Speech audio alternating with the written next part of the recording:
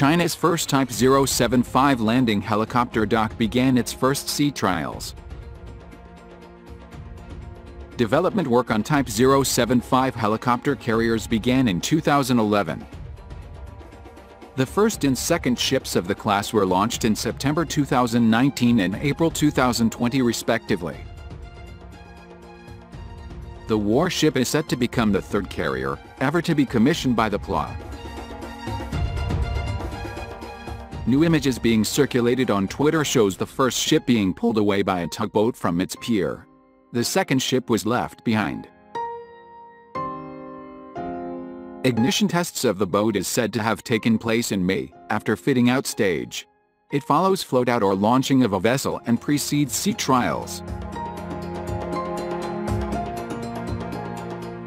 In July, China revealed a helicopter like LHD and an unmanned reconnaissance helicopter model on the ship's deck, which resembled the AR-500C. It is a new drone that was test-flown for the first time on May 20th. The displacement of the Type 075 amphibious assault ship is expected to be between 35,000 and 40,000 tons, nearly similar to that of the U.S. Navy's Wasp-class amphibious assault ships.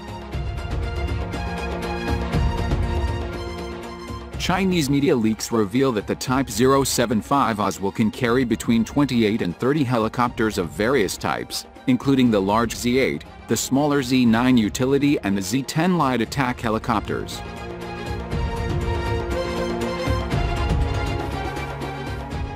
Armaments aboard the 237-meter-long ship include two HPJ-11 30mm close-in weapon systems and two HHQ-10 surface-to-air missiles that are developed from TY-90.